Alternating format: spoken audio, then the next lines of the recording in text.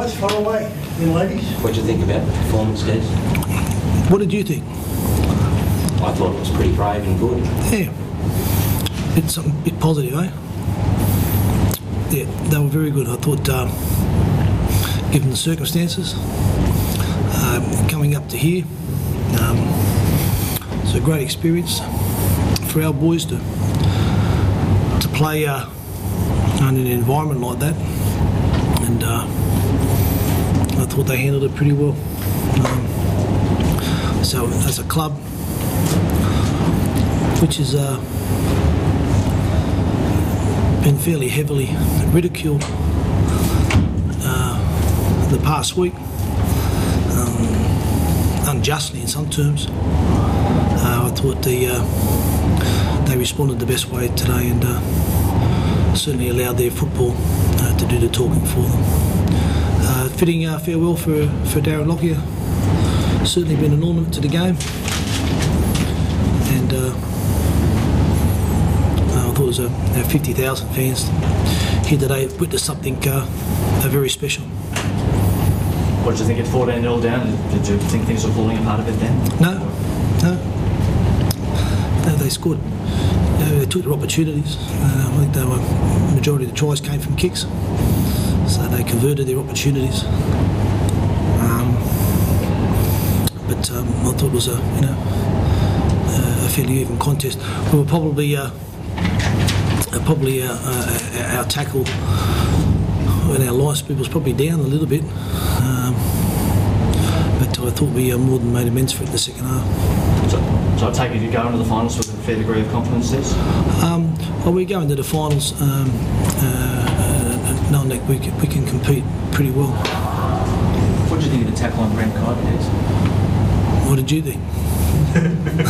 Mate, I don't know. I can't quote myself. Well, I'm asking you, you tell me. I don't know. Look, does it matter? What do you think? No, I said, does it matter what the tackle is? It goes to it goes down to the normal circumstances. I think he's going to get. I think it's worthy of a grading. So yeah. I think he's going to get. It's obviously been put on report. How is Brent in the sheds? He's okay. It didn't look good, so I think they got a nervous. Wait, Stephen, you've been doing this a long time.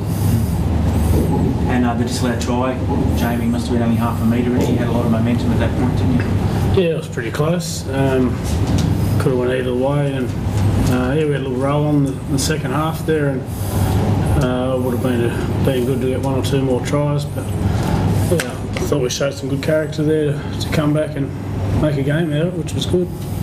You had a bit of apprehension at 14-0, Jamie. Did you feel that the score could catch away? Could have, but it was still pretty positive, especially at half time, which was good, and knew what we had to do, and we played okay the second half. What does it say about you as a team? You had people out with suspension, you've got injuries along the season. What does it say about you guys as a team to get through a match like that? I think it shows we can bring players in and they can do a job, and as a team we can gel together whoever we've got. So we've got a couple missing, so we're going to have to keep doing that, I think.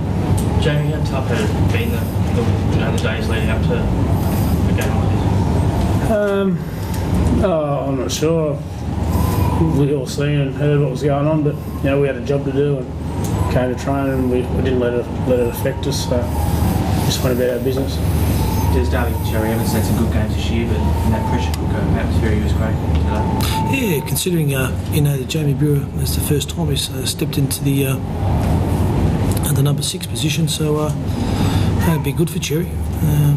Certainly good for his learning curve, and certainly handled the experience. You got to think, 50,000 plus crowd, all the Broncos partisans. It'll be a good experience for our people. We've got a plane to catch. Thanks very much. Cheers.